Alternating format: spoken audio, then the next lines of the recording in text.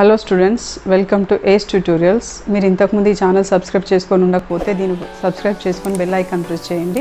నేను తీసుకునే క్లాసెస్ అన్నీ మీకు ఎప్పటికప్పుడు అందుతూ ఉంటాయి.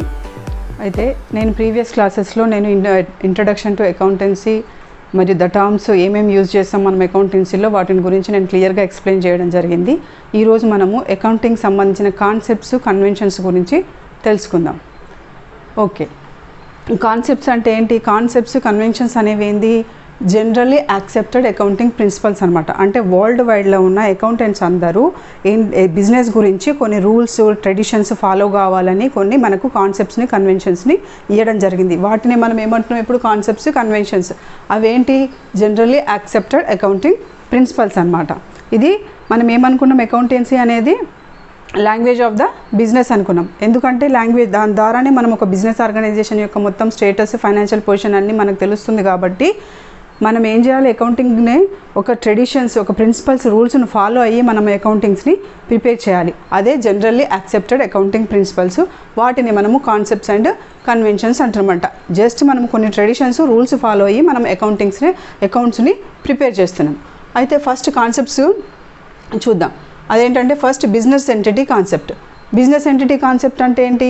ఆల్రెడీ మనము ద టర్మ్స్ ఏమేమి యూజ్ చేస్తాం అనేది మనం నేర్చుకున్నాం మనం ప్రీవియస్ క్లాస్లో. ఎంటిటీ అంటే ఏంటంటే ఒక ఆర్టిఫిషియల్ పర్సన్. ఒక బిజినెస్ ఆర్గనైజేషన్ మనం ఎట్లా ట్రీట్ చేస్తున్నాము? మామూలుగా ఒక ఆర్టిఫిషియల్ పర్సన్ లాగా ట్రీట్ చేస్తున్నాము.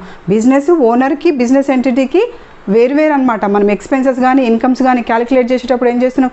ఈయన పర్సన్ ఎవరైతే ఓనర్ ఉన్నాడో బిజినెస్, తను వేరు, ఆ బిజినెస్ ఎంటిటీ వేరు అనే దాని మీద మనము క్యాలిక్యులేట్ చేస్తున్నాం. కాబట్టి బిజినెస్ ఎంటిటీ కాన్సెప్ట్ అంటే ఏంది? ఎవ్రీ బిజినెస్ ఆర్గనైజేషన్ అనేది సపరేట్ ఒక ఎంటిటీ, ఇది ఆర్టిఫిషియల్ పర్సన్ అని బిజినెస్ ఎంటిటీ కాన్సెప్ట్ చెప్తుంది. దీన్ని ఎప్పుడు ఓనర్ దాంతో మిక్స్ చేయొద్దు. ఓనర్ ఎక్స్పెన్సెస్, ఇన్కమ్స్, ఓనర్ దానికి సంబంధించిన ఖర్చులు కానీ, ఎక్స్పెన్సెస్తో కానీ దీన్ని మనం మిక్స్ చేయొద్దు. దీన్ని ఎప్పుడు సపరేట్ ఒక ఆర్టిఫిషియల్ పర్సన్ లాగా మనము చూడాలి. ఇది బిజినెస్ ఎంటిటీ కాన్సెప్ట్.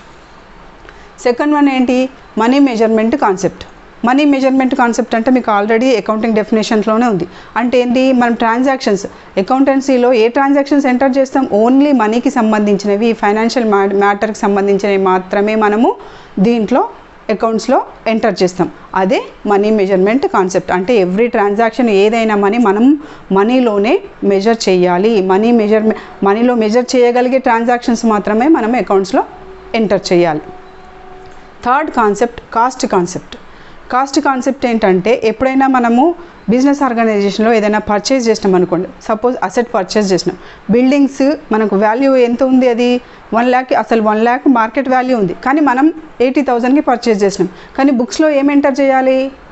ఏదైతే తక్కువ ఉందో అదే ఎంటర్ చేయాలి. అంటే మన కాస్ట్ ప్రైస్ ఎంత, మనం అసలు యాక్చువల్గా ఎంత పర్చేజ్ చేసినామో దాన్ని మనము ఎంటర్ చేయాలి. మనం 80,000కి కొన్నాం, మార్కెట్ ప్రైస్ ఎంత ఉంది? అది 1 lakh ఉంది, కానీ మనం ఎంత ఎంటర్ చేయాలి? బుక్స్లో 80,000 ఎంటర్ చేయాలి. అంటే ఏంది? యాక్చువల్ కాస్ట్ మనం ఎంత దాని మీద మనము ఎక్స్పెండ్ చేసినామో ఆ అసెట్ను కొనడానికి అంత అమౌంట్ మాత్రమే మనము అకౌంట్స్లో రికార్డ్ చేయాలి. Next going concern concept. Going concern concept అంటే ఏంటంటే బిజినెస్ ఆర్గనైజేషన్ అనేది రన్ అవుతూ ఉండే దాని మీద, అంటే ఊహించుకుంటాం అనమాట. మనం కంపల్సరీ ఇది కొన్ని సంవత్సరాల వరకు నడుస్తుంది ఈ బిజినెస్ అనే దాని మీద మనం అకౌంట్స్ తయారు చేస్తాం. అంటే పర్టికులర్గా ఇప్పుడు ఈ 1 month బిజినెస్ చేసేసి కంప్లీట్ చేస్తాము, లేకపోతే 1 week చేసేసి అది చేస్తామని కాకుండా కొన్ని సంవత్సరాల వరకు ఈ బిజినెస్ అనేది నడుస్తుంది అనే దాని మీద, అనే కాన్సెప్ట్ మీద మనము అకౌంట్స్ ప్రిపేర్ చేస్తాం. అంటే కొన్ని సంవత్సరాల వరకు ఈ బిజినెస్ రన్ అవుతుంది, గోయింగ్ కన్సర్న్ అనమాట. నెక్స్ట్ ఏంటి? Accounting period concept. Accounting period concept మామూలుగా మనం ఏదైనా ఒక బిజినెస్ ఆర్గనైజేషన్ యొక్క ప్రాఫిట్, లాస్ క్యాలిక్యులేట్ చేయాలంటే ఏంది? ఒక పర్టికులర్ పీరియడ్ తీసుకొని ఆ పీరియడ్కి సంబంధించిన అంత మనం ట్రాన్సాక్షన్స్ అన్నీ లెక్కలోకి తీసుకొని దాంట్లో ఫైనాన్షియల్ స్టేట్మెంట్ చేసి మొత్తం ప్రిపేర్ చేసిన తర్వాత మనకి ఎంత నష్టం వచ్చింది, ఎంత లాభం వచ్చింది, ప్రాఫిట్ ఆర్ లాస్, ఎంత గెయిన్ చేసినాం మనము, లేకపోతే లాస్ వచ్చిందా అని ఎట్లా తెలుస్తుంది మనకి? ఒక పర్టికులర్ పీరియడ్ అనేది ఉండాలి. పర్టికులర్ ఈ టైం నుంచి ఈ టైం వరకు మనం బిజినెస్ చేసినాము అనేది ఉండాలి. కాబట్టి ఇదేంది? మామూలుగా అయితే 1 year ఉంటుంది అకౌంటింగ్ పీరియడ్. మన ఇండియాలో దీన్ని మనం ఎట్లా స్టార్ట్ చేస్తామంటే April 1st స్టార్ట్ చేసి April 1st స్టార్ట్ చేసి March 31st ఎండ్ చేస్తాం. మనది అకౌంటింగ్ పీరియడ్. మామూలుగా కొద్దిమంది January 1st స్టార్ట్ చేసి 31st December కూడా ఎండ్ చేయొచ్చు. కానీ మామూలుగా మన ఇండియాలో అన్నీ కూడా ఫైనాన్షియల్కి సంబంధించినవి కానీ లేకపోతే ఏ కంపెనీస్ అయినా కానీ అకౌంటింగ్ పీరియడ్ April 1st నుంచి March 31st ఉంటుంది. Dual aspect concept. Dual aspect concept అంటే ఏంటంటే రెండు ఉంటాయి. ఎవ్రీ ట్రాన్సాక్షన్ మనకు అకౌంట్స్లో ఏ ట్రాన్సాక్షన్ జరిగినా కానీ దానికి రెండు ఉంటాయి అన్నమాట. అంటే ఏంది, ఫర్ ఎగ్జాంపుల్ మనకు ఒక అసెట్ పర్చేస్ చేసినాం, ఫర్నిచర్ పర్చేజ్ అని ఉంది. అంటే ఏంటి, అక్కడ మనం ఫర్నిచర్ పర్చేస్ చేసినప్పుడు ఏమవుతుంది, మనకి ఫర్నిచర్ మనం దగ్గరికి వస్తుంది, కానీ దానికి మనం ఏం పే చేస్తున్నాము, క్యాష్ పే చేస్తున్నాం. అంటే క్యాష్ అనేది వెళ్ళిపోతుంది నీ దగ్గర నుంచి. ఇక్కడ రెండు ఉన్నాయి, ఒక ట్రాన్సాక్షన్కి రెండు ఆస్పెక్ట్స్ ఉన్నాయి. అంటే ఏంటి, మనం మన దగ్గర నుంచి మనీ వెళ్తుంది, ఫర్నిచర్ వస్తుంది.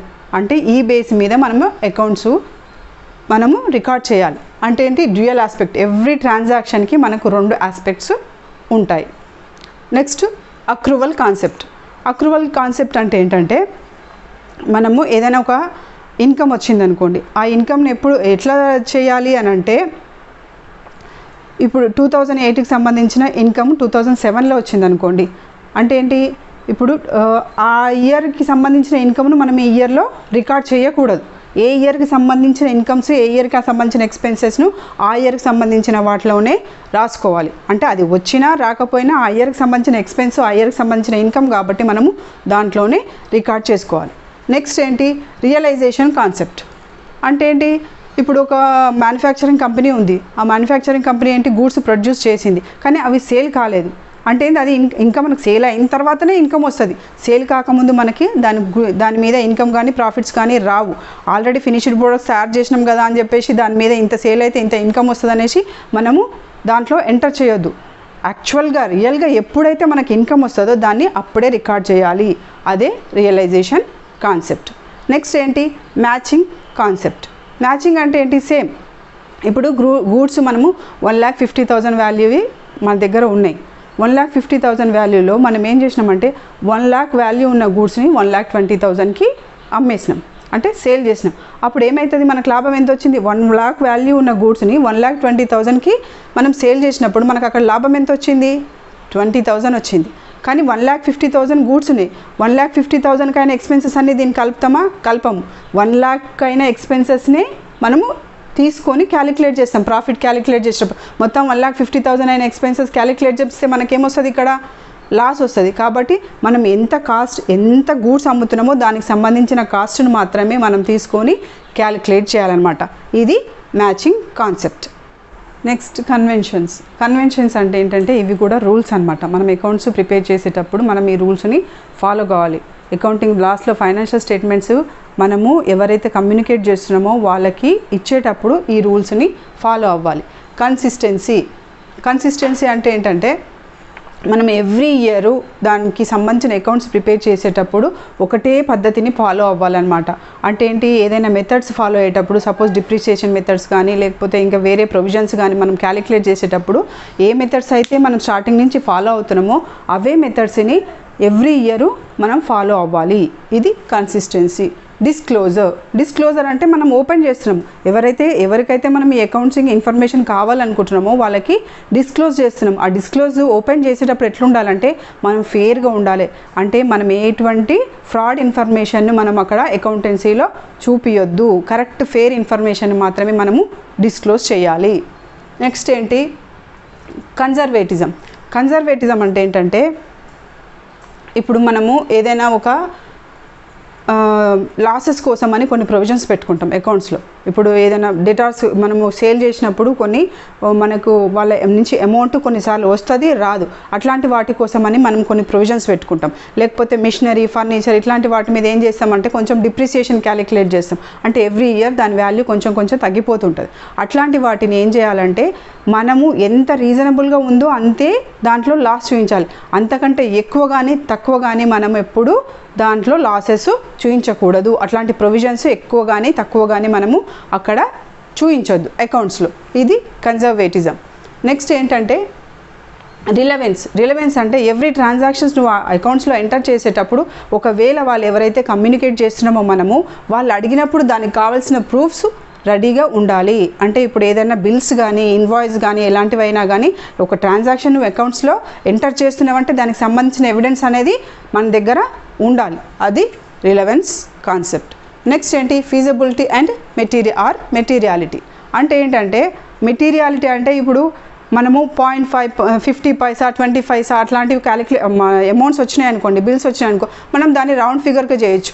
ఎందుకంటే మరి అంత చిన్న అమౌంట్స్ని మనము అకౌంట్స్లో క్యాలిక్యులేట్ చేసేటప్పుడు ఒక్కొక్కసారి కొంచెం మన టోటల్స్ చేయడం కానీ ఫైనాన్షియల్ స్టేట్మెంట్స్ ప్రిపేర్ చేసినప్పుడు కానీ కొంచెం అమౌంట్స్ డిఫరెన్స్ వస్తుంది. కాబట్టి మరి అంత చిన్న అమౌంట్స్ని మనము తీసుకోవాల్సిన అవసరం లేదు. ఫర్ ఎగ్జాంపుల్ ఇప్పుడు మనం ఒక డస్ట్బిన్ తీసుకున్నాం అనుకోండి, ఒక 20 రూపీస్ కోసము. ఆ 20 రూపీస్ని మనం కొద్ది రోజుల వరకు ఆ డస్ట్బిన్ వాడతాము, కానీ అది అసెటా కాదు, మామూలు ఎక్స్పెన్సెస్లో దాన్ని రాసుకోవచ్చు. ఇప్పుడు స్టేషనరీకి పర్చేస్ చేసినాం అనుకోండి, పెన్నులు పెన్సిళ్ళు అట్లాంటి చిన్న చిన్న ఐటమ్స్ పర్చేస్ చేసినప్పుడు మామూలుగా ఎక్స్పెన్సెస్ లాగా రాసుకోవాలి, దాన్ని అసెట్స్ లాగా రాసుకోకూడదు. అంటే చిన్న చిన్న ఐటమ్స్ ఉన్నప్పుడు మనము దాన్ని మామూలుగా అసెట్స్ లాగా కాకుండా ఇట్లా ఖర్చుల్లాగా ఎక్స్పెన్సెస్ లాగా కూడా రాసుకోవచ్చు అని ఈ ఫిజిబిలిటీ అండ్ మెటీరియల్. అంటే మనం ఏదైనా చిన్న పాయింట్స్లో కానీ 50 పైసా 20 పైసా అట్లాంటివి వచ్చినప్పుడు రౌండ్ ఫిగర్ రూపీకి చేసుకోవచ్చు అని ఫిజిబిలిటీ మెటీరియాలిటీ కన్వెన్షన్ చెప్తుంది.